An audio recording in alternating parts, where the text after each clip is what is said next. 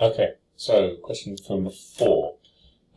We've got this swimming pool here, shown by the diagram, and it fills up with water, and we want to find out whether Jeremy can fill up his swimming pool within the 10 hours. So we've got quite a lot to do here. It's worth 5 marks, so it's quite a chunky question. So the first thing, let's work out the volume of the swimming pool. So first thing we need to remember that the volume of the prism is equal to the area of the cross section, so that's that bit on the end, times the length. Okay, so let's first work out the area of the cross section. The area of cross section. So, well, it's really in 2 bits. I'm going to break this. This is kind of like, can you see if I just divide it across here?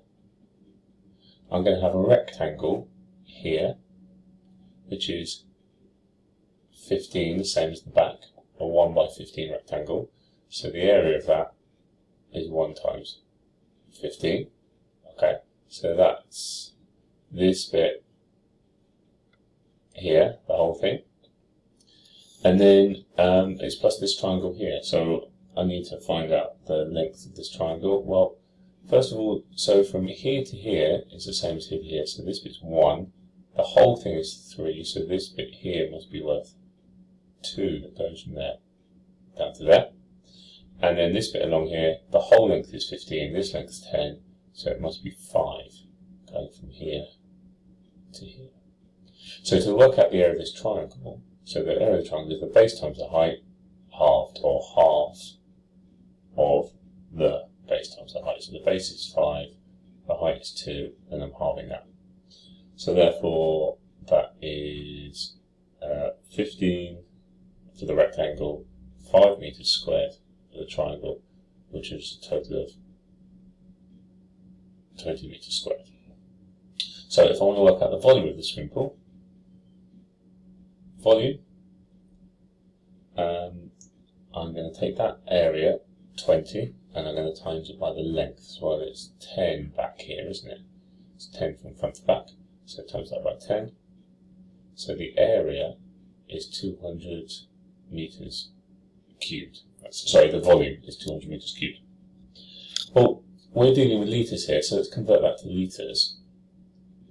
So if I times it by 1,000 using this here, that equals 200,000 litres.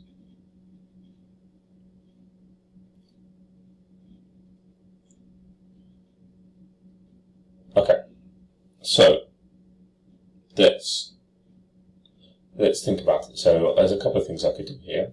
I could either find out how long it's going to take to fill up this 200,000 litres, and then see if it works out in the 10 hours, or I could see how much I could fill up in the 10 hours and see if it's going to actually fill up the pool. Okay, so I'm going to do the second way, but you can do the other way first, and you'll still get a similar answer. You're just going to compare it. So the first thing I'm going to do is it fills up at 5 litres per second. So I'm going to try and find out how much I can fill up in the 10 hours.